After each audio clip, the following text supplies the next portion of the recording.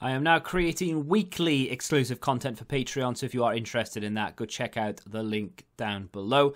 And of course, if you want to avoid the random lottery of FIFA points, you want to go straight to the source, buy the players directly, use u7buy.com and use the code TVM at checkout. What is going on, guys? TVM here. Welcome back to another player review, another team of the season review. This time it's going to be, I'm hoping I'm pronouncing this right, I mean it's literally 4 letters. Dabo? I mean, how else can you pronounce that? Let's just say Dabo. If I'm wrong, I apologise. Let me know in the comments. Coventry City right back, or right wing back, as he comes out of packs. Only the 2-star skills, 3-star weak foot to speak of. Medium work rates. He's only 84 rated, which I think makes him the lowest rated team of the season card there is at the moment. There might be more coming that are lower rated, but at the moment I think this is the lowest. But that doesn't mean he's the worst. I reviewed someone earlier. Was it Curtis? I've done quite a few. I just haven't published them all, right? So Curtis was earlier today. Then I did the Road to Glory. But Dabo next. And Curtis, spoiler alert, wasn't particularly very good. He's 85 rated. But that doesn't mean to say that all of the EFL Team of the Season cards and all the low-rated Team of the Season cards are not going to be very good. This guy has some pretty decent stats. So let's dive into them. 84 acceleration, 89 sprint speed. Not too bad a start, really, for a right back. It's okay. His finishing and shooting in general across the board, absolutely abysmal. Not one stat there that you can even remotely class as usable or salvageable, so we're not going to bother trying with a chem style. Passing, I mean, his immediate short passing is very good, 92. That's actually an insane stat.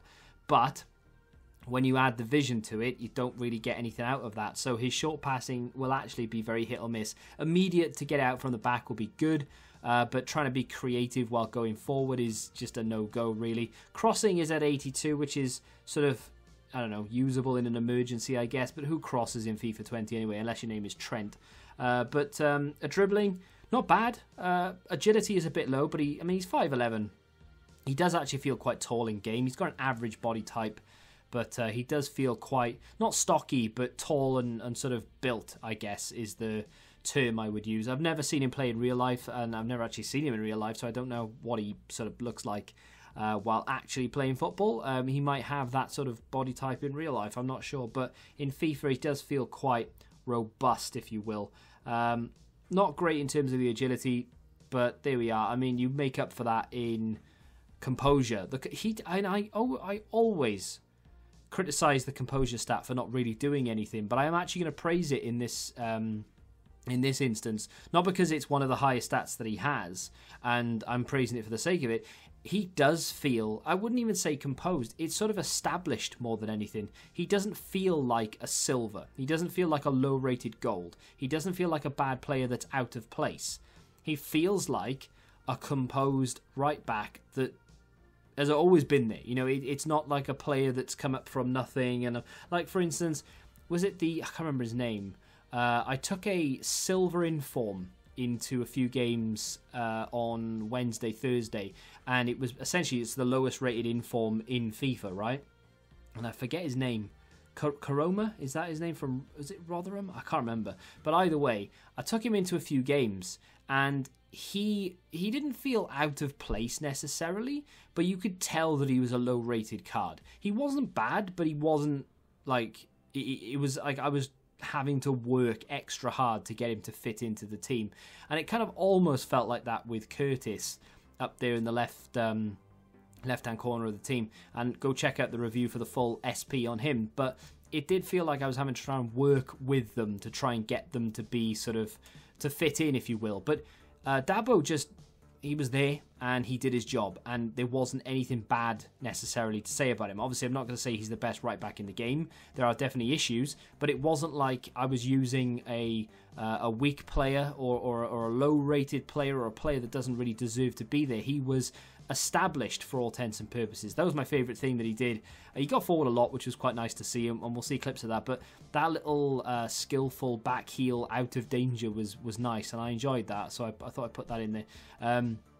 I did try and do it. That was the only instance I tried to do it. Sometimes you'll see clips of things that from players that I'm reviewing, and this like when he's they're doing like keepy ups over defenders, and then they take the shot and it goes in. It looks spectacular. Maybe I've tried it 4 or 5 times previous to that, but that was the only one time I tried a skillful pass out of danger, and he pulled it off, and I was quite pleased with that. So there we go.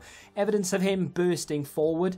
I could have gone for goal there, but with 59 finishing, I had absolutely no confidence in his ability to put that in. He's got 80 heading accuracy with only 81 jumping, but from the corner managed to meet that header and actually very nearly score. He's pretty good in terms of defending. I wouldn't say he's the best defender I've ever used, but he's very capable. Gets his body in the way, gets in front of the ball, sometimes gets between man and ball. He does have 83 strength, and as I say, in game, his body type does sort of make him feel a bit taller and stronger than he actually is, which can help. I mean, FIFA's not an exact science, so just because you've got a player with 99 strength doesn't necessarily mean he's going to be invincible.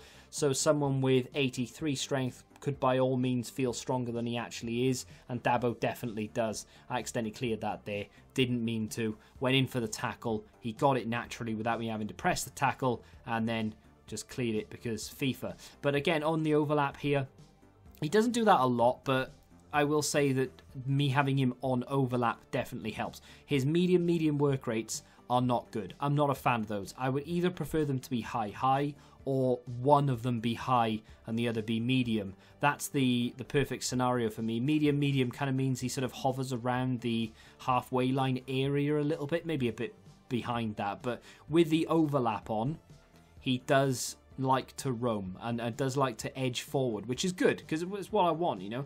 The stamina is a touch on the low side, which is definitely worth a mention. I wouldn't say it's necessarily a con because it depends how you play the game. If your fullbacks to stay back while attacking, not a problem. You won't have a problem with it at all. Stamina is going to be fine. If your fullbacks are on no instruction whatsoever, chances are, again, he should be fine for the majority of the game. It's only if you're telling them to get forward and you're actively trying to use them as overlapping wingers is when you're going to have the issue.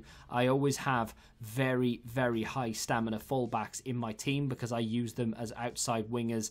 Not often, but it's kind of like I'm more than happy to burn their stamina to have them there just in case I need them. I don't use them very often, but I like to have the option of an overlapping fullback just in case. And sometimes, as you've seen when he bursts into the penalty area, if you've got someone there who is more capable of shooting or passing it off, then you're going to have a much better time in front of goal. But on or in Dabo's case, unfortunately, he's good at getting there, but he doesn't really know what to do when he gets there. It's kind of a case of trying to wait and see if someone can catch up to him, because he's quite quick actually. He does feel a lot faster than his 84 acceleration, but if someone can keep up with him, then he might be able to play it across. But going for goal is definitely not in his repertoire. Now, that being said, like I said, he's just an established fullback. He's decent. He's not good. He's not bad. I would say that he's above average, though. I wouldn't say he's not good, but he's above average. He's all right. I did enjoy myself actually. I thought he was very, very capable. It's a weird one, right? Because we're in this sort of 86 and under category. I changed it from earlier. If you watched the video from earlier today where I reviewed Curtis, I said that we would do 85 and under and 86 and over, and I sort of changed my mind on that. I think 86 and under, 87 and over for team of the season is roughly where we should be. So he's not ever going to be competing with the best right backs in the game, but in terms of every team of the season card 86 and under, I'd say that he's definitely established. And I think that if you put him in your team because you're a Coventry fan or you want a lower rated team and a bit of fun or a challenge or whatever, you're going to get that with this guy. You know, he's capable.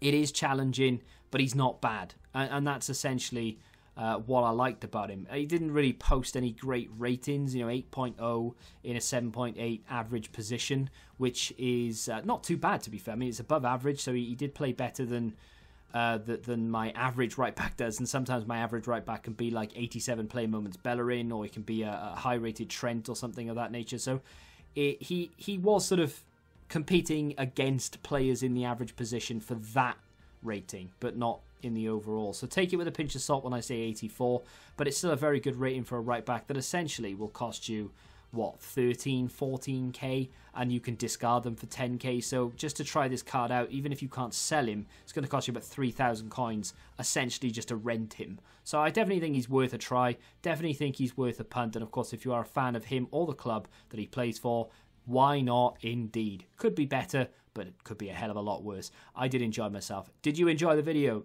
What a segue. If you did, hit the like button, subscribe to the channel if you're new, let me know who you want me to review next. And until the next time, goodbye. Football Index. The game changed. Download the app now.